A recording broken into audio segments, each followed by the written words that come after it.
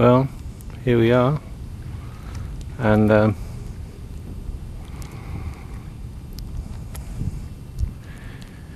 boat's in shallow water, and we're waiting for a higher tide so that she'll float off. And we've got quite a long anchor chain going right out there. Just needs the high enough tide to be able to drag her off. This is August 22nd, and it's hot, very hot, and I wish it were a little cooler, really. I didn't think I'd ever say that, being a Brit, but I wish it were a little cooler. I managed to get the barnacles off the side, or one side. Really need to do the other side as well, and off the outboard, which they were terrible barnacles on the outboard.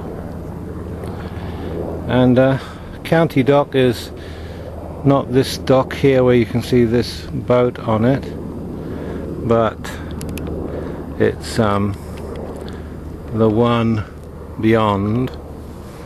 And of course there's Pete's catamaran, and he's on there today. It's his day off. Works as a manager of a local car wash place. Cycles over there and has his little rowboat so he can row ashore. And I guess he's finding it a little hot today, but better hot than cold, I always say. And this is Dr. Eduardo Sanchez's house behind this island, and I've kindly been told that I can utilize this island.